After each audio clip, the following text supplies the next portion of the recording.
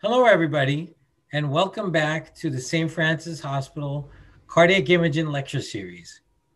You are often asked to find out the location of mitral regurgitation pathology, either for the surgeon in the operating room or the interventionalist doing a mitral clip.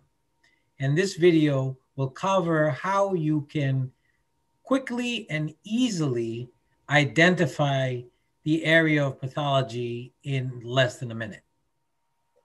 So being able to figure out where the mitral regurgitant pathology is literally in the palm of your hand.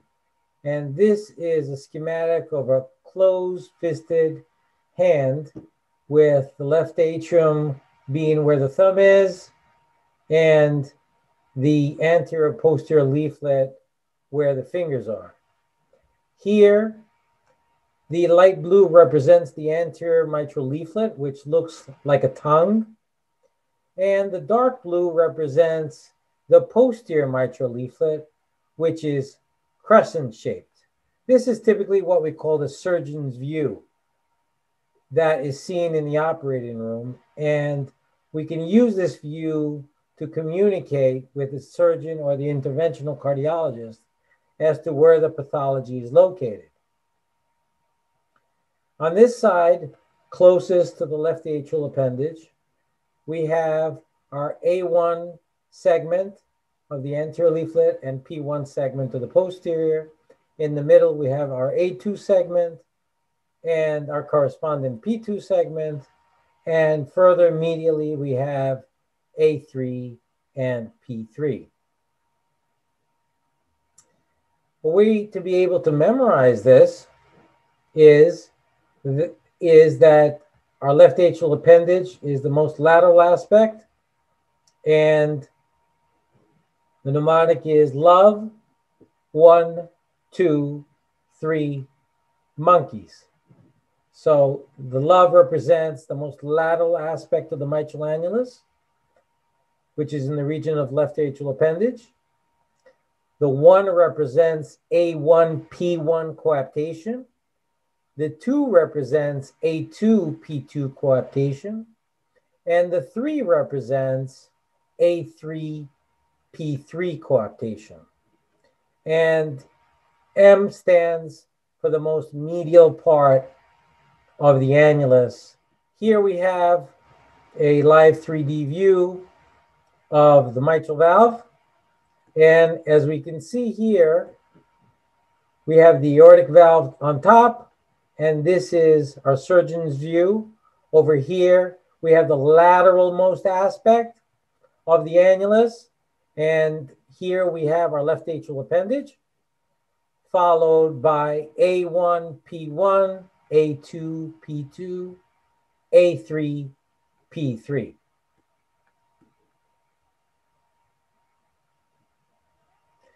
Then when we add color Doppler, we can see where the pathology is located. This looks like it's a centralized pathology. It looks like the area of coaptation is quite long. Now, in addition to 3D, there are other ways of determining where the mitral pathology is, either as a primary or secondary method. One method is by obtaining the intercommissural view. With the intercommissural view, in a way, things are flipped when compared to the live 3D mitral view. The left atrial appendage view is to our right, making this the most lateral aspect of the mitral valve annulus. This, furthermore, would make this leaflet P1, with the middle of our view representing leaflet A2, followed by leaflet P3, which is on the most medial aspect of our annulus. Let's take a look at the schematic and see if this makes sense.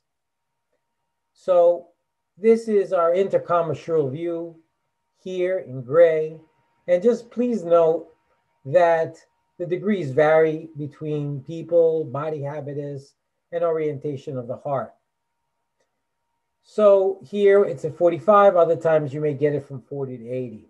So in this view, we have the left atrial appendage. And the first thing we have, the most lateral aspect is P1. Then we lose this part of the posterior leaflet because, as we said, the posterior leaflet is crescent shaped. And the part of this anterior leaflet comes to view, and this would be A2, followed by the final cut at P3.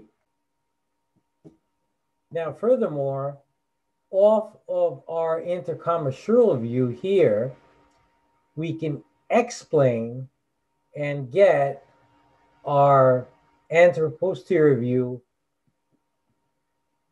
approximately at 120 degrees. Now let's take a look at this schematic to see if it makes sense. So here is our intercommissural view. And as we said, the angles vary. And a X-plane view would be perpendicular to this and represent the anterior-posterior coaptation, which would be A2, P2. And here we are with our intercommissural X-plane view. And we can see that the jet is mainly central, as was suggested by the original live 3D view. In summary, we have two very useful views. The live 3D view, which when we orient in the surgeon's view, we have our left atrial appendage to our left, followed by A1, P1, A2, P2, A3, P3. And with color Doppler, we can easily localize where the pathology is for mitral regurgitation and relay this to the surgeon or interventional cardiologist. Furthermore, we can use our intercommissural view where the most lateral aspect is the left atrial appendage, followed by P1 with A2 in the middle and P3 being the most medial leaflet. This intercommissural view can help us localize the mitral pathology very quickly, easily, and accurately. I hope you found this video both informative and enjoyable. If so, like us and subscribe to our channel.